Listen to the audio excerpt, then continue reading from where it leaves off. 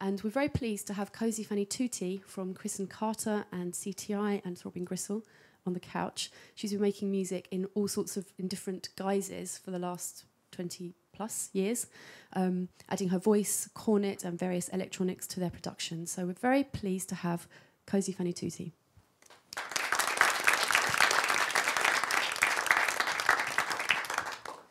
Now, when someone has a discography as long as yours, I mean, we could sit here for probably 4 weeks talking about the music you've made. We could probably spend 84 days talking about Throbbing Gristle alone, but we only have 90 minutes and some time for you guys to ask questions. So we can't be definitive, we can't talk about everything. And before we even kind of go back and actually talk about the specifics of who you are and where you've come from, I thought it would be interesting to ask something general about you and the kind of continuing creativity that you've had throughout your whole life. You're still making music and art now when lots of your peers aren't. Why do you think that is? I think the reason I started making music and the reason they started making music is probably why they've stopped doing it and I've carried on. Because I started doing music, I suppose it really began way back in 1969 when I was doing more art actions and art performance pieces, that kind of thing, where we used to have, I suppose you would look at them and think they were more like happenings, a sort of leftover from the 60s, where we would set up these weird kind of environments from anything we could collect, from old, you know, rejects from factories, all that kind of thing. And then we would take instruments along there and we would play some of the instruments amongst all this debris, and people couldn't necessarily see us, and leave instruments around for people to pick up and join in. So it goes back as far as that, and the looseness of the approach to music goes back that far. So I've never been orthodox in my approach to music at all, and I've never seen a reason to be. In fact, when I was sent for piano lessons at 11, I'd already started playing with the piano at home like a prepared piano, which my father really was disillusioned about because I should have been practicing my scales and things. But I found very little of interest in me doing proper music as it was supposed to be. So I think that's one of the main reasons, is that I have a different interest and a different reason for doing music to a lot of my peers, is that it was more a way of life for me, commenting on that. And my assimilation of events and everything that went on, things I wanted to communicate to people, I did through music, whereas other people did it as a career, as a way of making a place for them in culture and earning a living and being famous, I suppose. And I suppose a pop career is finite, isn't it? It's necessarily finite, whereas a kind of creative career perhaps is infinite, or at least as long as we continue on this place. Yeah, totally. And I think your motive for doing it as well dictates what you do and when that ends, basically. So would you say that you've always been more interested in sound than in what you just described as proper music? Yeah, because I suppose as a teenager, I came in and hit the scene of more experimental music, really. So I grew up through my teens having that kind of attitude to it that music stirred feelings within you. It wasn't a means of just dancing the night away, getting out of your head and then going home, working through the week or going to college next weekend doing the same thing. You know, in fact, when a lot of the drugs were going around then in the 60s, I looked at a lot of my peers and saw them basically the same as I saw the people in the discotheques getting drunk. My peers were getting stoned, tripping out, doing the same thing at festivals. It was just a different thing, but they weren't doing anything with what they learnt from that experience. You know, just criticising the people that got drunk instead of getting stoned, you know, like there was some big difference. There wasn't. So do you think maybe had you grown up in America in like the sort of 80s or 90s, you might have been a kind of straight edge girl? I don't know. I've no idea. I'm glad I was born when I was born, because I got to straddle all kinds of different movements, you know. I mean, you touched on it a second ago, talking about using music or music and art, although I know perhaps there isn't any difference for you as a way of touching on things or expressing things. Would you say that your kind of sort of artistic position is about working out or sort of thinking about feelings and then finding sounds that will reflect that or communicate that? Yeah, because it's all about communicating, getting out there. So the means of communicating is either art actions, visual, physical actions, or with the music, and then sharing it with people, which audience is a very loose term for me because I prefer that we're all there in the same room together, so it's a joint experience. I'm not delivering something that they've got to be passive about. I'm not interested in that. So it's about communication and then feedback. And that's what we started when TG began. It was all about, you know, connecting with people and them connecting with other people, much like here, like you're doing at the workshops here, where people get to, you know, suddenly think, well, actually, we might not, in music terms, have anything similar to each other. But in other ways, we do have an affinity that's clicked somehow that then would really be good for a collaboration, you know, although it's not on the surface, it doesn't seem likely. And it's the same with all the work we do, and we've done all these years, you know. You meet people and something magic happens. Now, when people talk about kind of expressing emotion in music, there's usually a kind of assumption that you're talking about positive music. When people talk about emotional music, they usually mean kind of happy, love sort of sounding music. Mm. In the kind of music that you've made, there has been music that's sounded like that, but there's also been music that's sounded very strange and disturbing and upsetting sometimes, and extreme, certainly. And the visuals that went along with that also reinforced that, you know, the sort of cutting animals' heads open. Mm-hmm. Do you think, is it easier to make beautiful music or not ugly? Is it easier to make beautiful music or hard and disturbing music, or is there no difference for you? I think when you're doing music that addresses really hard issues, there's a kind of ecstasy at some point where it suddenly clicks and there's a beauty in it, because you've located that feeling deep down inside that's made sense of something that's really hard to face, which is what we started doing with TG, and we've continued even after TG finished, and I went on to do Chris and Cosey with Chris and Carter Tutti. Even today, we still do the same thing. And as TG regrouped, the same again, is that I'm not interested in music that's trite and sings about love on a certain level that everyone can fall in love and have a family and live happily ever after, you know, and go through the fields of corn with the children and all that crap. So I'm interested in what society, culture and human beings are capable of doing to one another, good and bad. And the bad has to be spoken about, has to be discussed, has to be assimilated. And sound is a fantastic medium for that, because it sort of tweaks little nerve endings in you that bypasses any kind of conditioning you've had, because it's a very physical thing. You can't do anything about that. So a lot of music that we do and sounds we use, that's why we use them, because it's more about the sounds triggering those kind of emotions than about the lyrics or the chord changes of chords or choruses. Not interested in any of that. Just the sounds that speak to people, really. And I definitely noticed a kind of little sort of strong twinkle appear in your eye when you were just talking about that impact that sound can have, and the fact that you shouldn't be afraid of sort of what we think of as negative feelings, strong kind of, I don't know even what the word would be. We're kind of very limited in our vocabulary to talk about the bad, aren't we? You know, you get down to your gut feelings, that certain sounds just hit you in the gut. And those are the ones that really evoke the emotions that I'm interested in when you're making music. Can you tell us something specific, maybe, or an idea of one of the records that you made, perhaps it seems we're sort of in the Throbbing Gristle area, which did that? Oh, God, there's so many. I don't know. What have we got on the playlist here? TG. Oh, yeah, Hamburger Lady's a very good one, Chris. Thank you, darling. Now, you're mentioning Chris. Can you tell us who Chris Carter is and what role he played within Throbbing Gristle? He's there.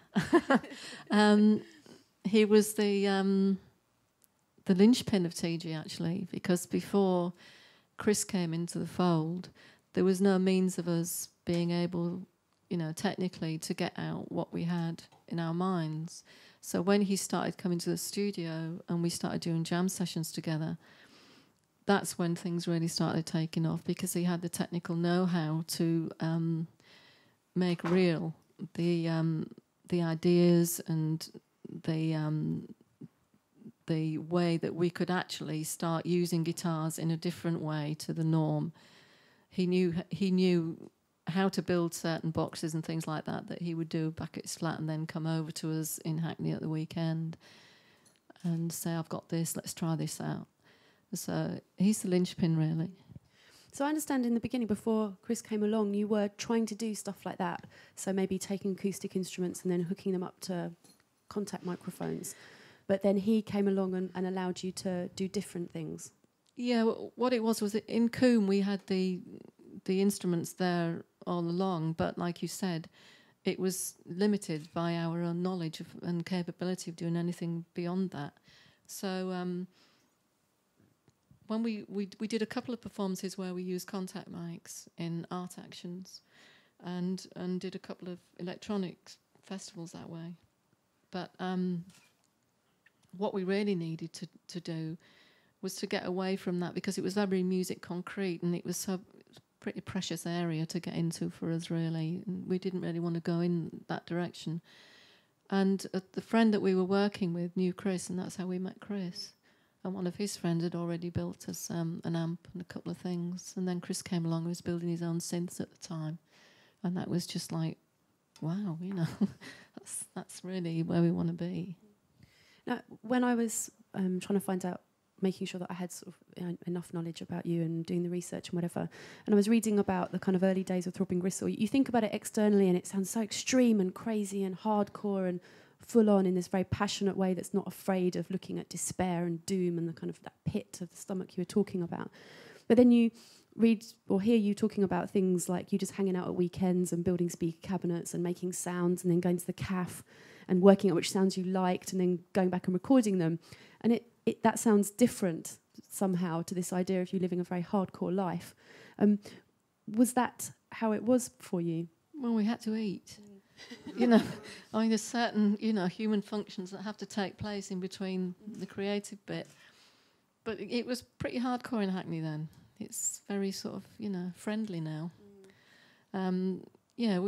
We'd sort of chase through the London fields at times by gangs and that kind of thing. And, we had our aggressive moments as well.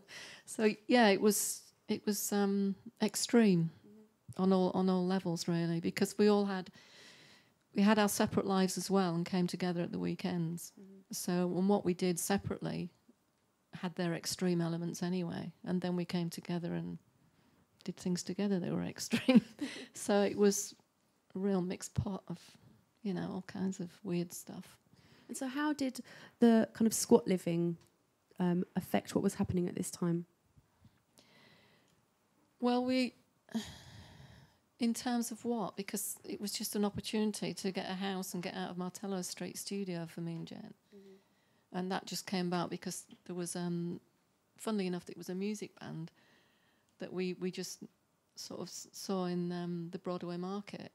And they'd been squatting this house in Beck Road, and they just got a deal or something. And they said, why don't you just, when we move out, we'll give you the key and you can move in. And that's how we got Beck Road. But it meant that we had somewhere to live as opposed to living in a basement studio with mould, I mean, in England these days, there's not really a kind of culture of people squatting houses. Again, for some of you, I don't know how much squatting happens in other countries, but certainly in the UK in the 60s and 70s and maybe up till the early 80s, in cities it was relatively easy to take over kind of a house that was empty and just live in it and take over. And often people use this as a way of funding their own creative lives. They would live in them, turn them into art spaces, maybe just turn them into kind of hovels, whatever. But certainly there was a culture of squatting houses and then allowing that, making that a way of you being able to do what you wanted to do in your life. After 12 years or something living in a house, it became legally yours. So there was this law called squatters' rights. And if you'd been there for long enough, you actually owned the place by the end of it. Wish. Yeah. Now, what happened down Beck Road was that we squatted it, and then as houses came empty, we told other people, and now it's just the whole street is just an artist community now. But I think most of them owned them. They bought them in the end. Rather than waiting for their 12 years to be up. Yeah, it's easier. So we've kind of talked a bit about Throbbing Gristle, and those people in the audience who didn't necessarily know the music might start to get an idea of some of the sort of extremities of it as well. But there was also music that came out through Throbbing Gristle that ended up being really influential for music that maybe you're more familiar with, say Detroit techno people like Carl Craig, who directly referenced the Throbbing Gristle album 20 Jazz Funk Greats on 4 Jazz Funk Greats. You weren't aware of that connection at the time, were you? Because no, not at all. We just worked and did what we did. It sounds really not arrogant, but we weren't interested in anyone else really in the music scene then, other than, I mean, people like the Cabs, Clock DVA, all those kind of people that were around then. And I think even some of the punk bands like Adam and the Ants, all those people, they used to come around sometimes. You know, Alternative TV, all those people. But they weren't about what we were about. It was still what they did was still rock and roll to us, you know. So, but we still, like I said, you don't have to like someone's music to have something in common with them, you know. So, yeah, I'm not so, you know. The bands then were. It's quite weird because, like I said before, you know, it wasn't a career to us, and it wasn't a career to most of them. It was Adam and the Ants, but that's something else with punk. But the Cabs and all those people, there was such a spirit of collaboration then, because no one had much money. So whatever gear you had, you'd sort of say, look, let's do a gig, and if we all go, then we can share the gear, you know. So it was as simple as that. So we used to do a lot of things like that where, you know, we'd have people over and things and then just sort of jam together, that kind of thing. And also we released the Cab's first cassette for them on Industrial Records. Mm-hmm. Cassette. Yeah, cassette tapes. Could we have a listen to something from 20 Jazz Funk Greats, maybe? Yeah. You choose.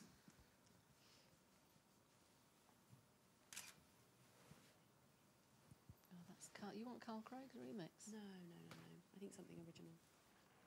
Don't know if I've got that. Red ball beyond that one. Still Walking or 20 Jazz? Which one do you want? Still Walking. And we can talk about the video as well. Ah, right, okay.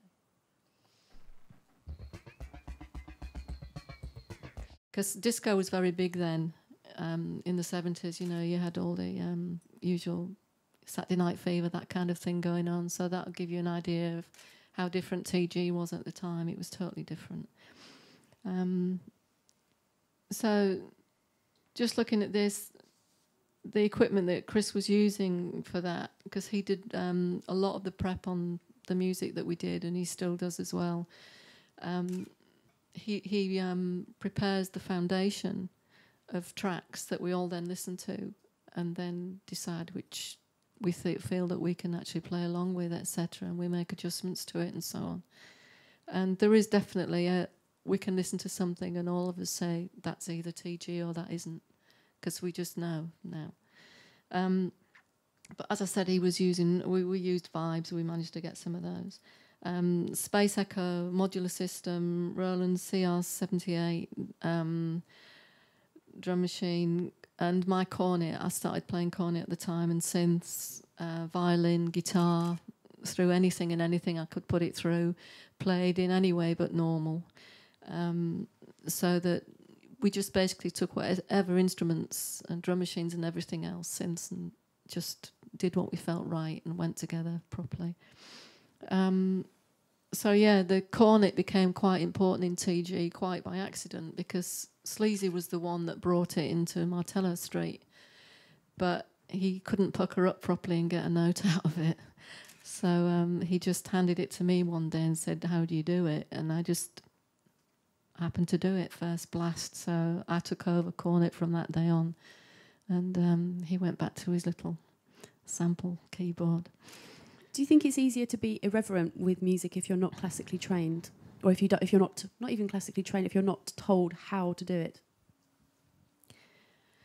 Possibly, because I think if there are no rules, then you're not aware of breaking any rules, are you?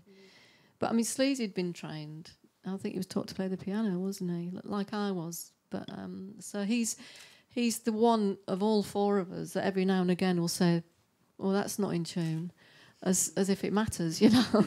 But for some reason, it matters to him, you know. And you have to sort of like, you know, diplomatically, you know, spin things around a bit. But I think it is. But I've always been of the mind that if you're not taught how to do something and you come in with a free mind, then anything is open to you and anything is possible. And I've always found when I've worked with trained musicians is that they seem to have a fallback formula to go on when they suddenly can't think what to do when they're improvising. And I think that's the worst thing about being trained, is that you have a fallback that's been programmed in you. Whereas if you've not been trained, you have no fallback and your imagination is endless.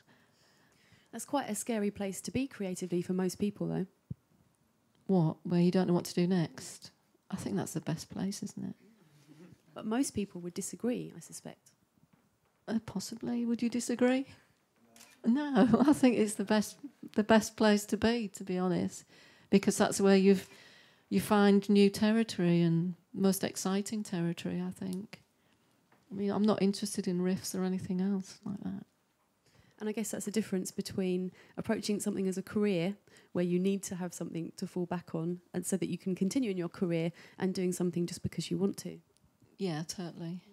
I mean, working with trained musicians is quite a strange experience, really, because I seem to sort of feel that I should try and untrain them somehow. It's like breaking a horse or something. But, you know, just loosen up, please don't do that.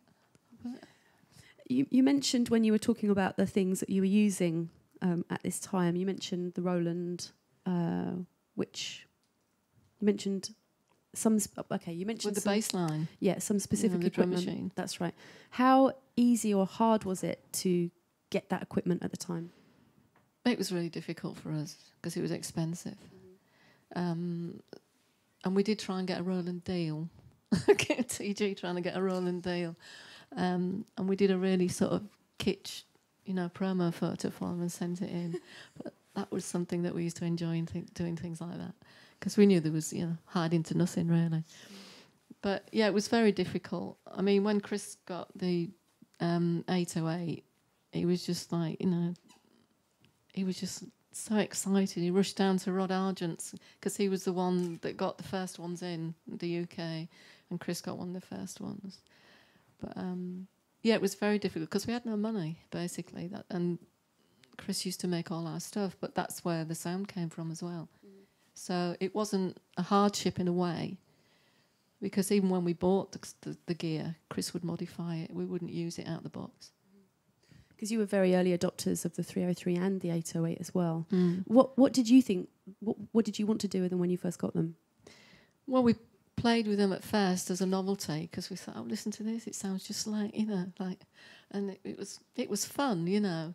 But then Chris started doing it for real and giving it the TG edge, and that's when it sort of came into its own for us, really. And so modifications, what were you doing? You can't ask me. The mod man's in the audience. Which mods are you aware of? Well, the first mods you had was on your keyboard, wasn't it, when we were in America with TG? Yeah. And we had trouble getting that out again, didn't we, back into the country? Why? Why, Chris? Customs treaty, they wanted to charge us a lot. I'd had it modified, this keyboard I bought in America, and the company that did it sent me back some other bits to go with the keyboard, and customs wanted to charge me a lot of money for it. Got really complicated. It's a boring story. So he modified stuff himself at home after that, you know. Yeah. And so how much do you personally enjoy kind of getting involved in a piece of equipment and learning to use it and seeing what you can do with it? Well, I'm a very physical musician, so even if I work with laptop now, I work with laptop and Ableton, but I have to have my fader Fox, so I have the physical contact with things and feel things moving in and going out.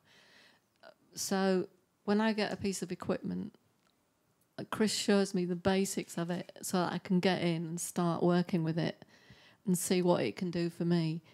I don't particularly want to know the back end story of it and all the rest of it, to be honest, because I just need to know what it can do, because I usually have a notion of what I want to use it for. Like Chris will say, this will be really good for you because of the way you work, you know. And so I say, in what way? And then he'll tell me. And then I'll say, well, get it for me, show me how it works roughly. And then I'll start using it. But, I mean, one of the good things about that is that if you don't know what something does or is supposed to do, like being trained with an instrument, then you come across something, and it's happened a few times, isn't it, in the studio, where I've done something. They said, how did you do that? And I said, I don't know, but it sounds good, doesn't it? And that's what I'm more interested in. You know, I mean, Chris is super, super clever with gear. And I'm spoiled in that way that I can call on his expertise, you know. What pieces of equipment have you enjoyed kind of getting involved with recently? I suppose, yeah, the Fader Fox with Ableton has been my biggest shift ever. And doing samples and, you know, stretching, squeezing live and all that kind of stuff. I really enjoy that. Yeah, I think that was, and also getting guitar rig so that I can, you know, change my guitar even more. So, when we're on stage with TG, it's just, and I've seen in reviews afterwards, you know, Sleazy was great on that, great bit of so-and-so, and I'm thinking, actually he was drinking his wine at that point, and it was my guitar, but never mind. But that's the kind of thing that happens within TG. You can't tell who does what, and that's the way we like it. I mean, you've got hands-on experience, sort of yourself and the outfits you've been involved with kind of those key bits of technology throughout the last 30 years or whatever. What do you think are the kind of pros and cons of working with programs like Ableton? I think the downside of it is that you can instantly recognise someone's using Ableton if they're just using it, you know, as is sort of thing. It does have its own kind of sound. But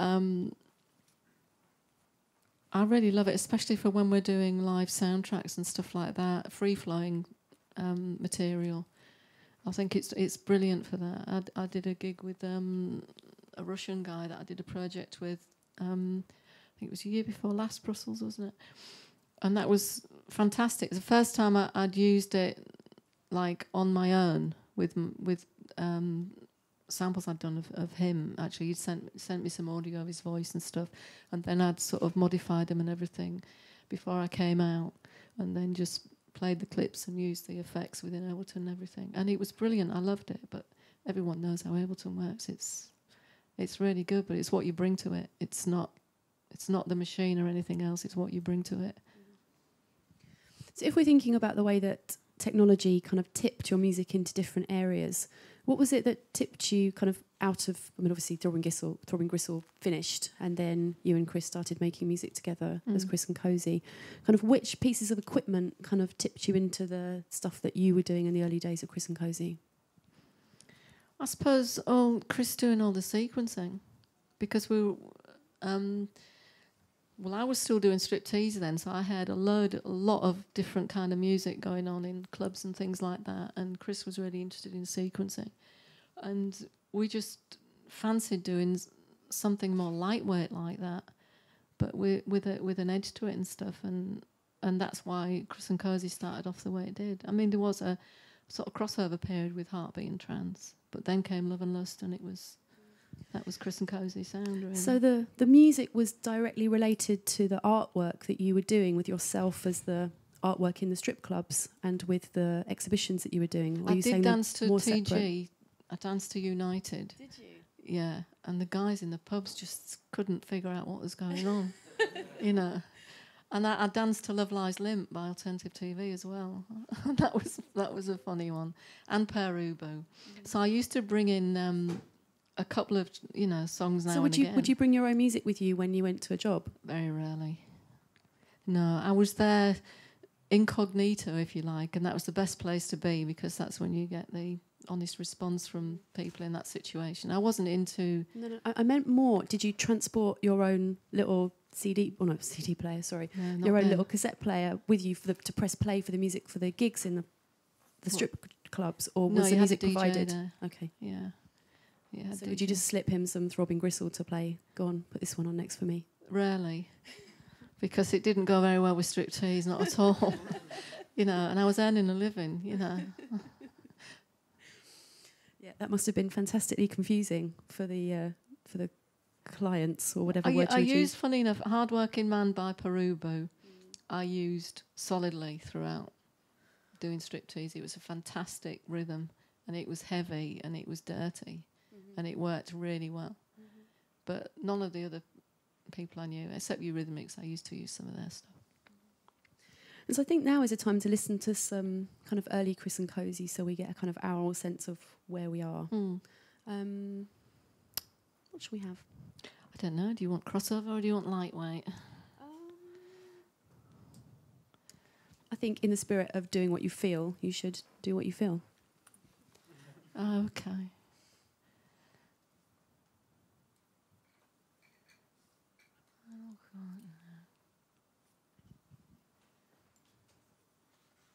This is from Songs of Love and Lust.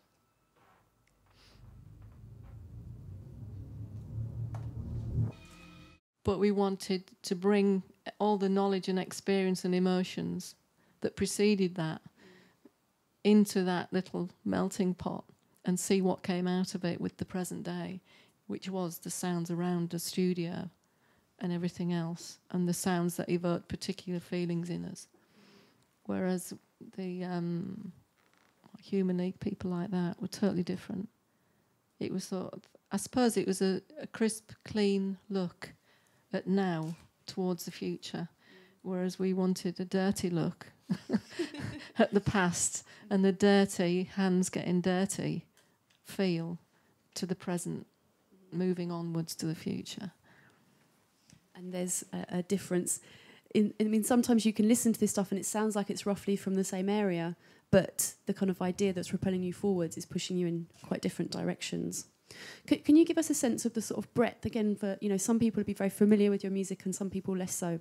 What's the kind of spectrum of Chris and Cosey and how it sounded at that time? Some of it sounded very beautiful and kind of exquisite, and some of it kind of channeling more of this sort of darker stuff that you're talking about.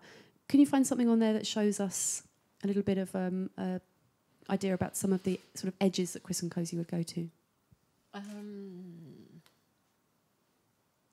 Early or mid or... I guess we don't need to be too chronological about it. Well, there's Exotica was a very clean kind of sound for us, and that's, I suppose that's, this was inspired by lounge music. I think there's a danger of, because you make music, that as you listen to it, you analyse how it's been made. And that's one of the pitfalls of making music, that you can't enjoy some music because, or you can hear, you recognise immediately some preset. That's usually what turns me off. And I think, lazy bastard, you know, and then I think that colours the rest of the track for me. Because I think, how could they think that was, you know, good to put that on there when it's going to appear in some, like, ad on TV any minute now because no one, you know, someone else has bought it and it's an easy thing to use. So there's that side of listening.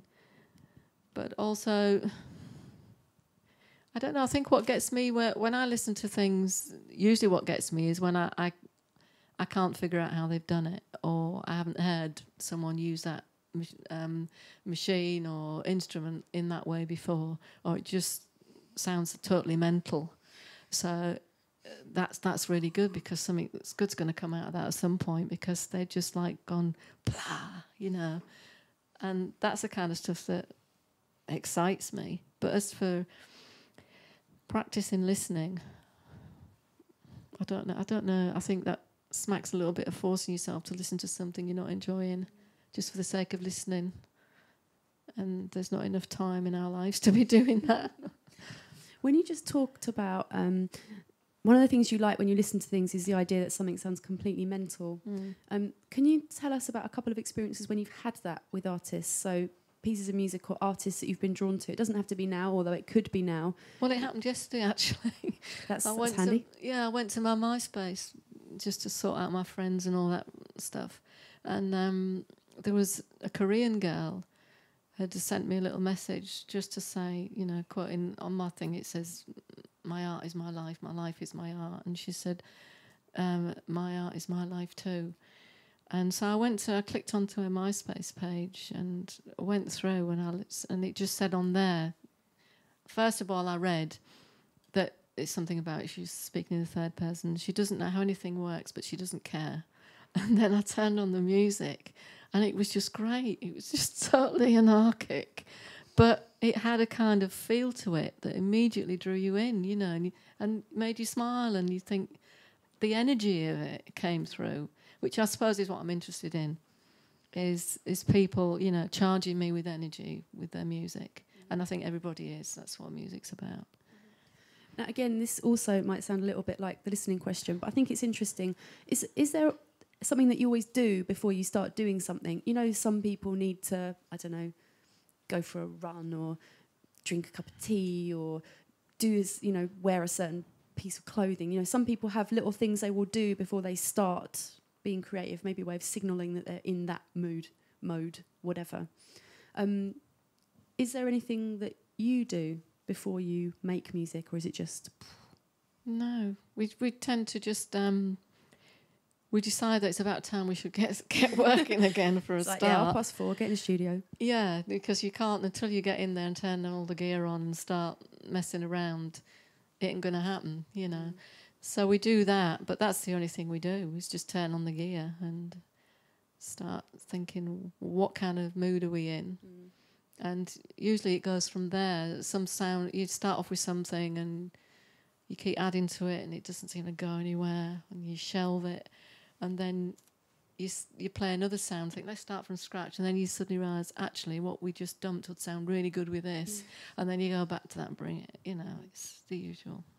I mean, if people are talking about music which is considered kind of high culture, then they'd always ask, how often do you know, how much people practice and all that kind of stuff. Like, how often are you in the studio?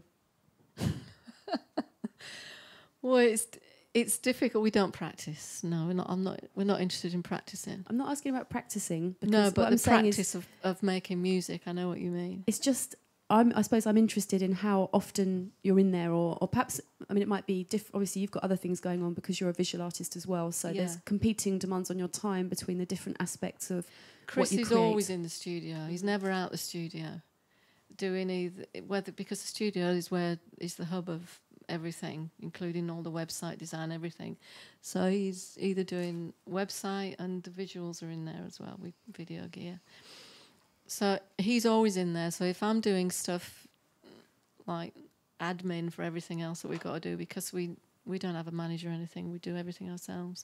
So if I'm doing admin for our label or anything else, or answering requests for remixes and stuff like that, he's downstairs sourcing the tapes for things and all the rest of it. So he's more in the studio than I am. But as far as practice goes, we spend a lot of time, obviously, with TG stuff. We've been in them. It's just been non-stop since we got back together again, really. That was 2004? 2002. Yeah, we got back to regrouped again. So finding the time to do our own material, which we regard as Carter Tutti, really, is more and more difficult.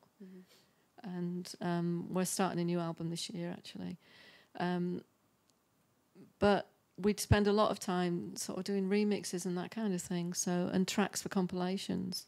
So although we don't do our own stuff, we're still sort of doing music. But that's our lifeblood, is that we're launched into something that's not necessarily our territory, but it's interesting to us. So we don't ever sort of discount any kind of proposals from people, because that's what we're about. You know, we do a hell of a lot of collaborative work in those terms. I mean, some of the collaborations you've done have been with people fairly close to you, and some of them been with people who are apparently quite far removed, certainly in terms of the sound of what they did. What for you makes a good collaboration? When it works out, basically. But no, a good collaboration is that you have that your fever pitch of ideas that you throw at each other, not worrying about rejection, because part of the whole collaboration thing is that somebody has to compromise at some point. This isn't your track, you know, it's a collaboration. So, and learning the diplomacy of rejecting someone's idea. You know, you don't say, oh, that's shit. Or you could if you're really close to them, which is what we do in TG. But if it's with someone else, no, you know, you have to show some kind of respect for any ideas they throw in and kind of manoeuvre around things, you know. Have you got any tips for people who may find themselves in those collaborative situations? From a recent experience of a collaboration going wrong, I would say make sure that you agree at the beginning this is going to be a 50-50 collaboration, because that's what the spirit of collaborating is. No matter who does what, without one another it wouldn't happen. So it is 50-50.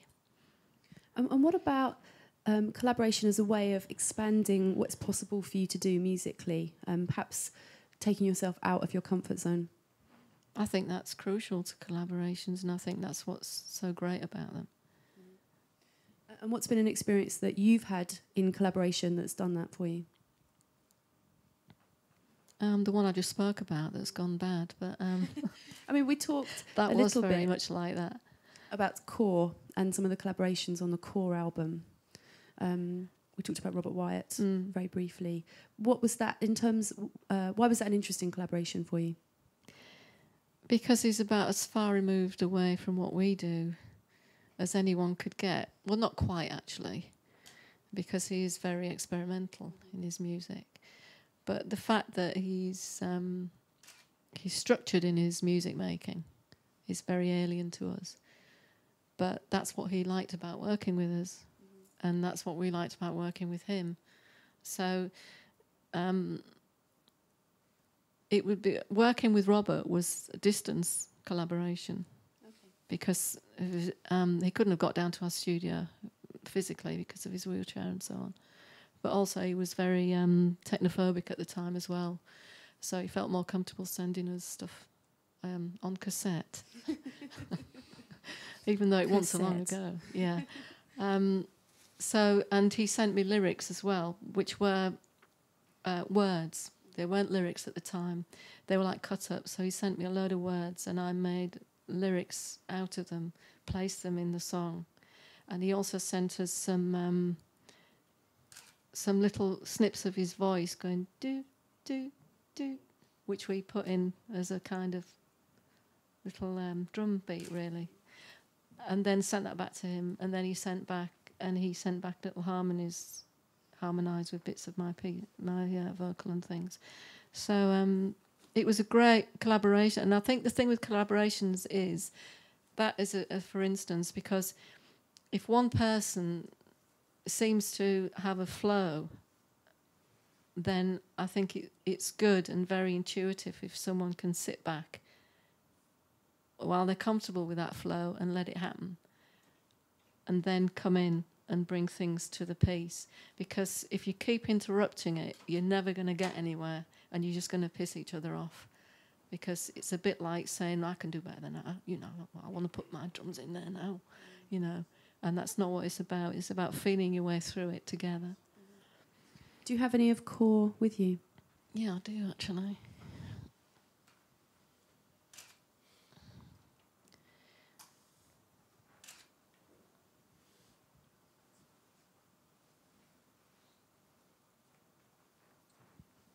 Is it on the other one? Do I keep it on there?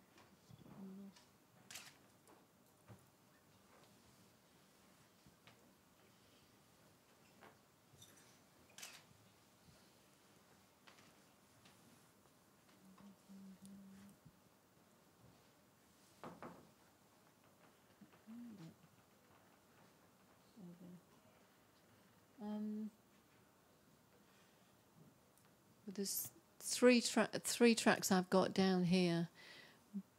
Got them all on there. Yeah, I know I've got them on the other one. But I wonder if these are a little bit, you don't want to hear particularly Robert's the one, do you? Whatever you want to play. Yeah.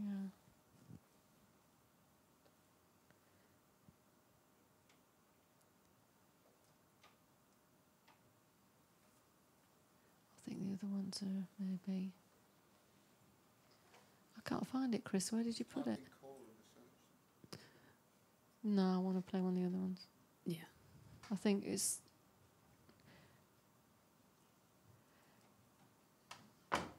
This one was with Coil. I don't know if any of you know Coil, but Sleazy was in Coil with Jeff Rushton. And this collaboration was done similar to the one with Robert White. Yeah, that was it. When you were talking a minute ago about sort of this situation at home where Chris is in the studio and you're doing some other stuff as well when you're not in the studio and doing your other art, you were talking about dealing with requests for people to license things. Which is the song which seems to be most requested, or that you're still being asked about, or does it change over time? It changes, but it's usually October Love Song, Exotica's been asked for, Heartbeat, Re-Education Through Labour, Dancing Ghosts, and Impulse. The trance kind of era. I mean, Dancing Ghosts, that was one of the first tunes with the 808 on it, wasn't it? Why do you think people are still interested in that? I don't know. I think sometimes it's because it's from an album called Trance, and that was like when Trance was 82, and yet Trance as it's known now has come all those years later, and yet they look back and they think Trance way back then, and I think they listen to it and make the connection in that way, and it's the music on it is quite relevant to today still for that reason. And I guess that's the same kind of era as October Love Song as well. Yeah, yeah. And it would be nice to give people a kind of sense of what those pieces sound like if they don't already know. Could we have a little burst? Dancing Ghosts.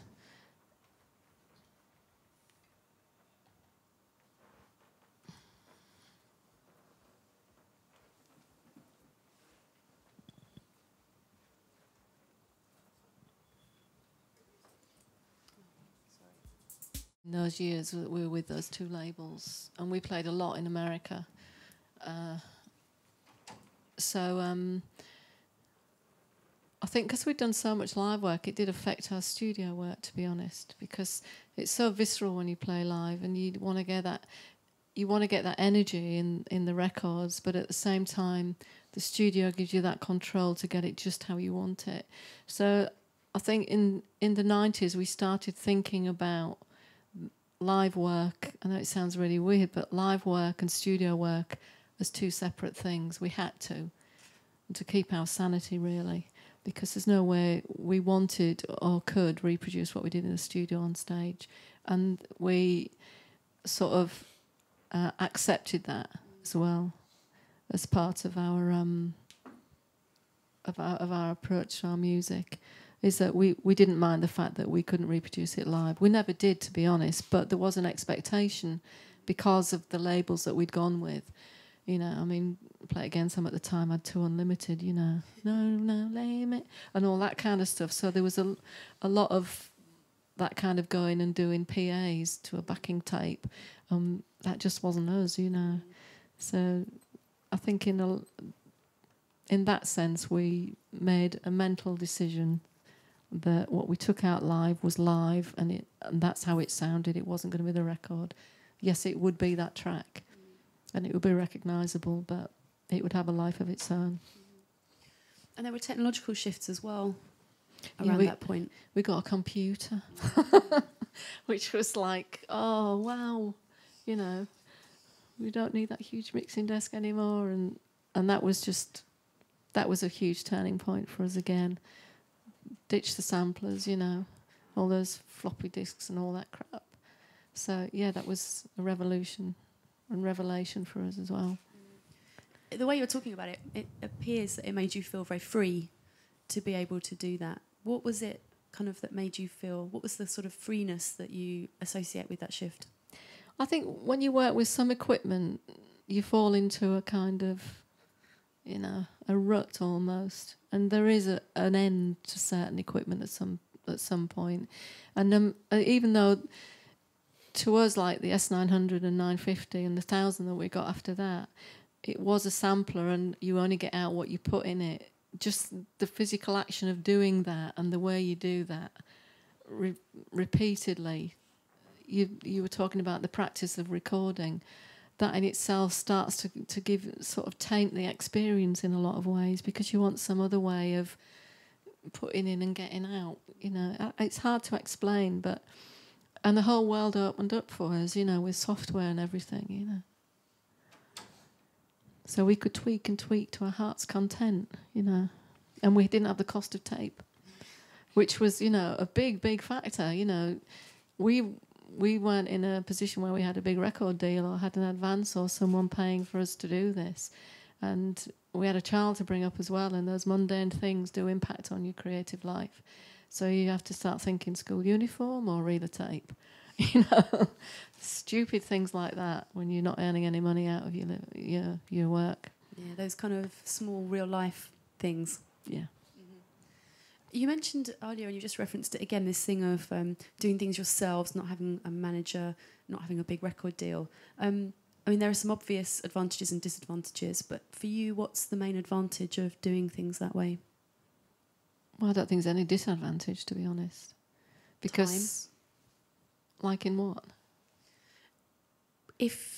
Sometimes people prefer to shove that stuff off for someone else so they can just concentrate on the music.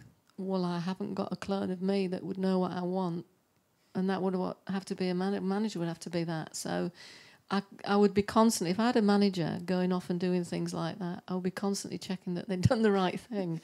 And it's not a control freak thing with me. It's just the fact that I've never found anyone that could do that yet.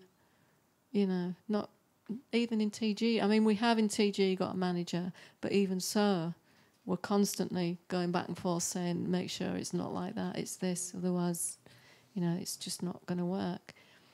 So I don't see a disadvantage other than, yeah, I haven't got all the time in the world to do everything, but the freedom it gives me to be independent is worth it. So was it around the time you're talking about sort of making a decisive shift between live and studio? So that's... So which albums are you talking about there, or are we starting to get to the point where... Well, from Exotica, I mean, I think Exotica, because that's... Would you agree? That was very produced. I mean, even Love and Lust was still a little bit raw. But Exotica was the one that was very produced. And we knew when we did that, I mean, we loved it. And we knew that we would never can be able to do this live. But so what? It's great as a record, you know. So, yeah, that flip happened then. But if you're thinking about the last album that you put out, what's the connection between the kind of any live representation of it and the music itself and some of the artwork or the films, the vignettes that you've done that go along with it? Well, always when we've done, and as Chris and Cosey, we've always done video visuals when we've played live, always. Mm-hmm. And also kind of... destroying or messing about with the video equipment in the same way as you were with the samplers. Yeah, yeah. So the videos were always like cut-ups and mash-ups and all kinds of things going on. But prior to that, it was slides and film. So there were always multi-layers of things going on. And it, first of all, started off where we wanted people, the visuals to not distract people from us, but just lose themselves in the sound and forget that we were performing it. Because then you get over that thing of someone performing the song off the album, which is what I was talking about, and they go there just for what you are creating for them right there and then. So I'm not interested in people seeing me on the front of the stage, you know, front in a band or anything. All I'm interested in is doing the music. So it was a way of making them connect with something visual, and those visuals would represent a feeling or an emotion or a warmth or a coldness about the tracks that we would be playing live, and they still do. But now more so, they're not cut-ups and random, because we used to rely a lot on random chance with those, which was great. But now we do little vignettes more for the last album, we did like vignettes for tracks. So do you have something from Feral Vapors to show us? Yeah, I have a video piece.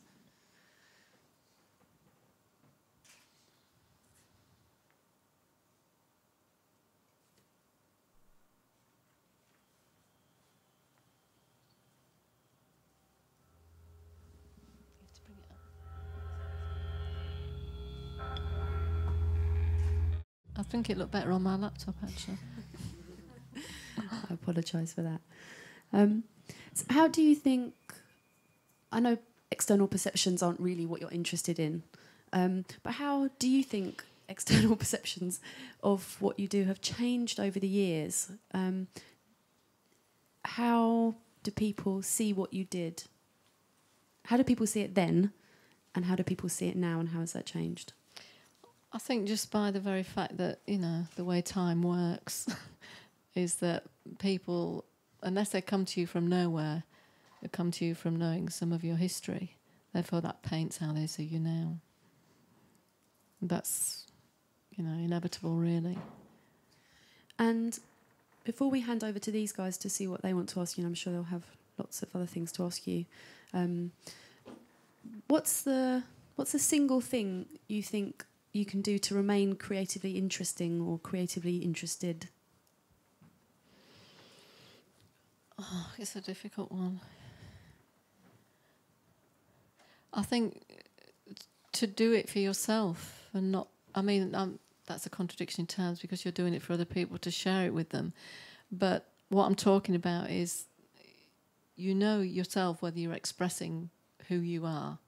The minute you start expressing something for someone else, then there's a kind of betrayal there and you've left yourself behind somewhere. And it's a long road back because I've known a lot of people like that have started off doing great music and been seduced by Hollywood and everything else, and they just can't get back, and they're rather unhappy but very rich, which seems to go hand in hand. But if that's the lifestyle you want, that's fine. Yeah. I like that idea of sort of, if you betray yourself, it actually being very hard to come back from.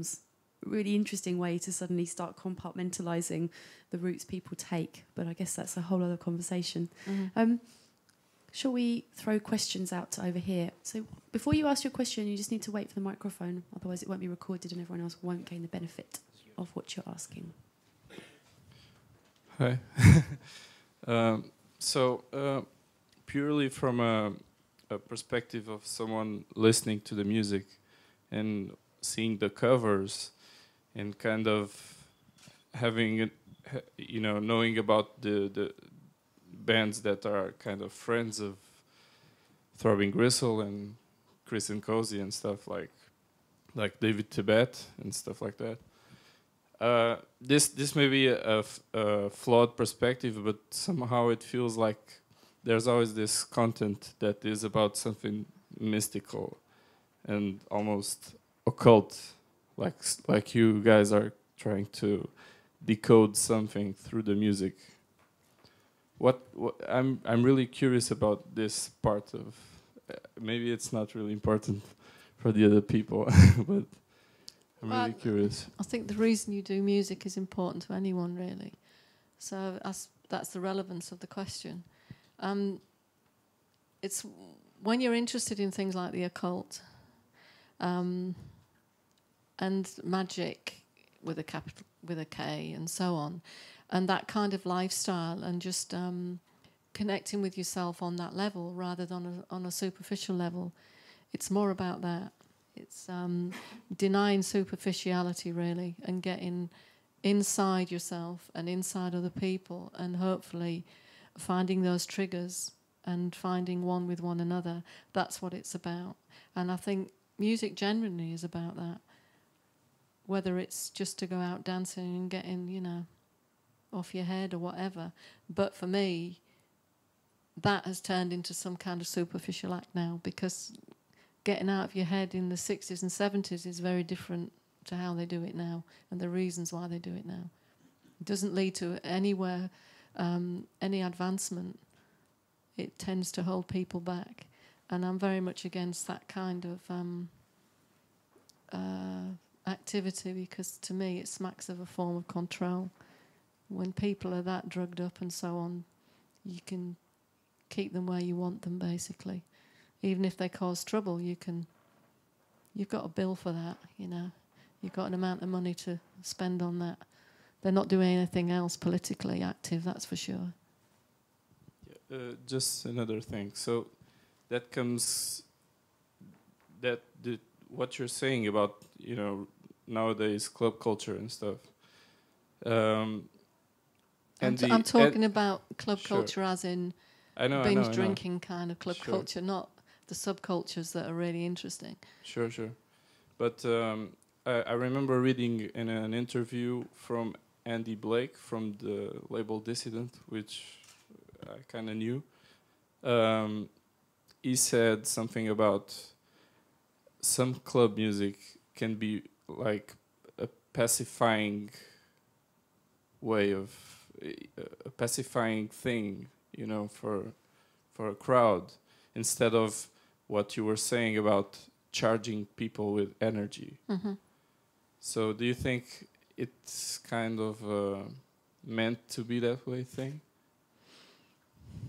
That's a big question. Am I supposed to answer that? We're getting into philosophy. Sorry. No, don't apologise.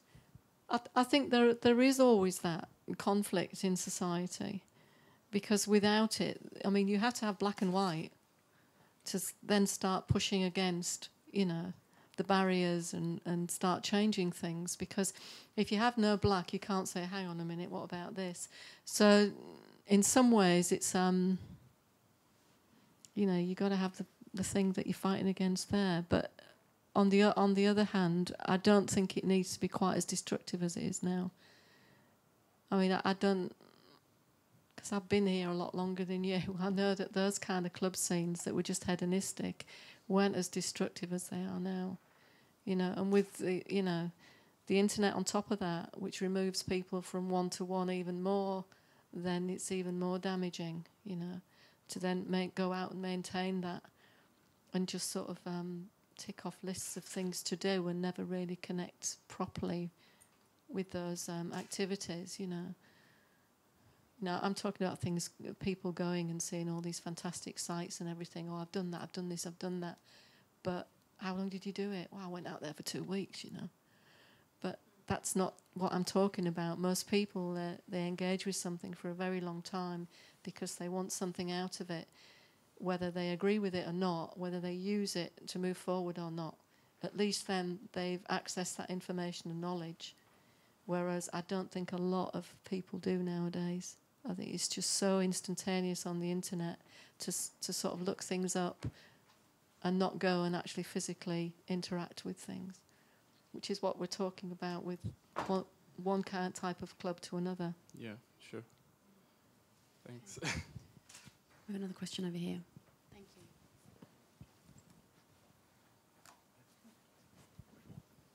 you. I just want to thank you for being here, first of all. And I really find, I really appreciate in your music. It's very moody, it's very visual, and it evokes different types of emotions. And one thing that I find as a vocalist is that sometimes, untrained vocalist at that, is that sometimes people want you to sing a certain way to evoke a certain type of feeling, and it's usually always the same feelings. It's like, you know, when they hear the song, they want to feel cool, or they want to feel sexy, or they want to feel strong, and it's constantly these same feelings that people... It's about them, isn't it? Yeah, you know. If it comes from you, they'll get what they want. Right, yeah. And I just wondered if you ever felt that type of pressure to not explore other, you know, ranges of emotion and feeling, and to stick to, you know, I mean, I find a lot of this in mainstream music. It's constantly focused on these types of feelings when you can escape in a variety, I think, yeah. of emotions and feelings, and not just these same ones that I feel are constantly being, you know, you want to go out and feel strong, feel really cool in the club, and wanting to make music that reflects that. Yeah, you can communicate and say things in very different ways, even vocally. You don't even have to use words, which you probably know that if you're not a trained singer. And also, I think that with vocals is that I think everyone has their own unique voice. And I think you find that yourself by just expressing your feelings, to be honest. So when someone comes in and says, can you sing this? It's in this key, which means absolutely nothing to me. I haven't got a clue. Chris will back me up on that. And I go by the music. I don't know about you, but I go by the music and what sound I can create from my body will go with that. Yeah. I'm a sound box. I'm not a vocalist, really. You know, if there's certain words I want to get across, like on the last album, there was specifically, it's a very emotional album that we did over things we were talking earlier, over things that had happened to us and members of our family and just around the world in the last 4 years that were quite devastating. So the words in that respect were really important. But more than that was the timbre of the voice and how you said the words and how they sat with the sounds that you put with them. So for someone to come and start telling you how to sing, you know, it's like telling a piano how to play. It's crazy, you know. But you have to have that mental leap from, you know, not everybody has it. So, thank you. Okay, where's the microphone going next? Hi. Some of us here might are probably still in the process of trying to find their own sound, their own philosophy or their own approach to what music is and what sound is and what identifies themselves. What advice do you have for somebody who's just sort of in the beginning or in the process of trying to figure out what sort of sound or what sort of image defines him or her?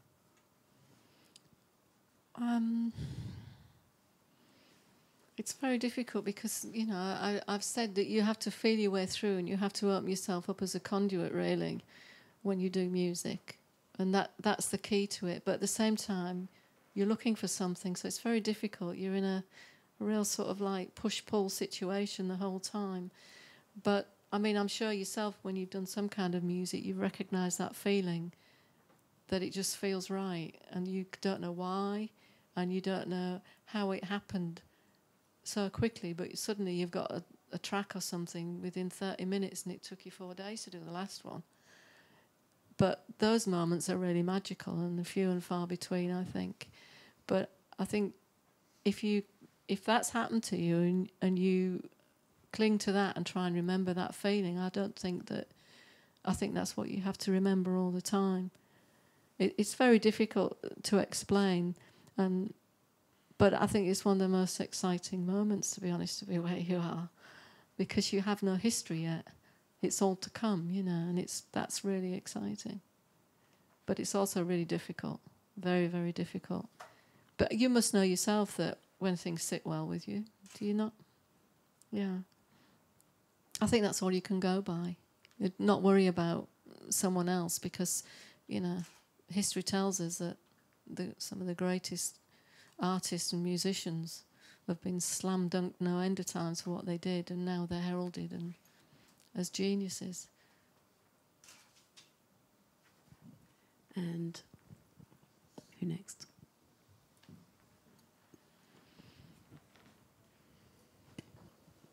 Hello. Hi. Yeah, I'll get up so you can see me. Thanks. Okay, so being a woman in the music industry, did you get any discrimination in the early years, or do you still get it sometimes? We were talking about this earlier, actually, whether we wanted to bring up the issue of gender, because music is music. But I understand what you're saying, Yeah. and more so now, because I get that more now, ironically, than I did in the 70s, which is really weird for me. Do you think that's because the 70s was more political, so people would have been more kind of they were trying too busy not to being notice it? They were too busy being active. There was too much to put right in the 70s. Now there's so much passivity in people, and such a lot of like I don't know, ego, I want to be there kind of attitude, that it's got to the point where they are being quite derogatory towards women, and I've found that, which it shocked me, to be honest, because I've never even thought, the thought has never gone through my mind that I'm a woman doing music until the last 3-4 years, when I've had it shoved in my face that, like, hang on a minute, he meant that because I'm a woman. That is weird. I can't quite grasp that, because in my mind, human beings are human beings, and it makes no bloody difference what sex you are, other than when you get together, obviously. But, you know, as far as everything else goes, I mean, you know, I'm not a dog, I'm not a bird, I'm not a mouse, so why is it a big deal? I'm doing music, you know. But I understand where you're coming from. And no, the only time I got it in the 70s was when a Japanese reporter came and asked me what it was like to be the only girl in the band of Throbbing Gristle. And we all looked and went, what? Because like I said earlier, I mean, with TG now and Jen's gone transgender, I mean, that's a question you can't even answer anyway, because there's one half and me and 2 blokes and one's gay. So, I mean, it doesn't matter. But it does to some people, which is, I think, becoming a problem. Okay, so do we have any final questions? Or is now time just to say thank you very much? Thank Cosey you. Fanni Tutti. Thank you, everybody.